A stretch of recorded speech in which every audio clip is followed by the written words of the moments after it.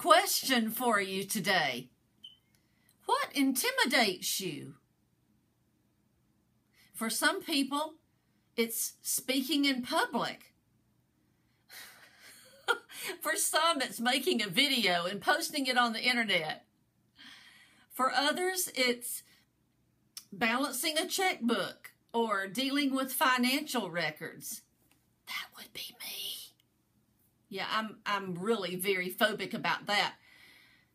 But you know, a lot of people are intimidated by studying the Bible. And I can see why. In fact, wait just a minute. I had to put on my scholarly glasses for just a second. Do I look smarter now? You see, I recently just started a study of the book of Hebrews. And I'll tell you, I was intimidated by that. In fact, I was so intimidated that I went to Amazon and I bought these commentaries that I've been using because, doggone, the book of Hebrews is heavy. It is scholarly. It is the finest Greek in the Bible. And I remember several years ago when my kids were little, I would, with my husband, have nightly devotions with them, and they were around 9 and 11, and I did the book of Hebrews with them.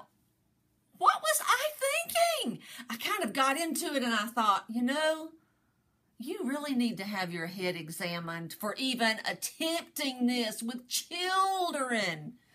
So in my blog that I write most days, I wrote this post that I'm videoing about today, and the name of it was because that's how I feel about the book of Hebrews. But you know, the Holy Spirit lives inside each Christian, and the Holy Spirit also speaks to even non-believers. And God says in the Bible that if we seek Him, we will surely find Him.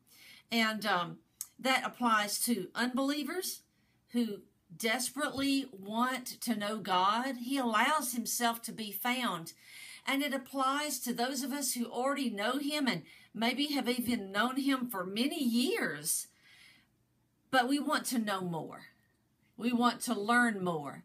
And His Holy Spirit, who lives in our hearts, enlightens us.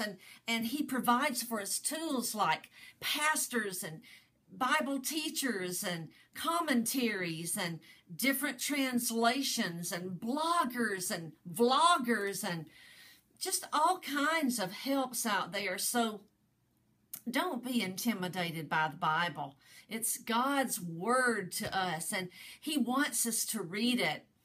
If you go to the written blog, in this first post that I did about Hebrews, we look at who wrote the book. That seems like a fairly basic question, doesn't it? Who wrote the book of Hebrews? But you know, it's not that simple. So if you want to read about my research about that, you can go to my written blog, resplendentdaughter.blogspot.com, for more information. But the thought I'll leave you with today is that God loves you, and He's given you all the information you need to lead a life that is abundant and free. Just go read the Bible. You'll be glad you did.